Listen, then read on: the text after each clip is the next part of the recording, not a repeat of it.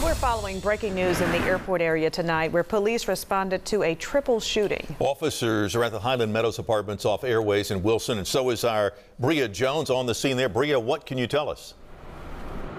Well, Greg, we just moved here to the scene a few minutes ago. Now, right now we're being kept pretty far distance from the actual crime scene. But I want you to just take a look behind me at what we actually can see. We have MPD cruisers here blocking off Airways Road.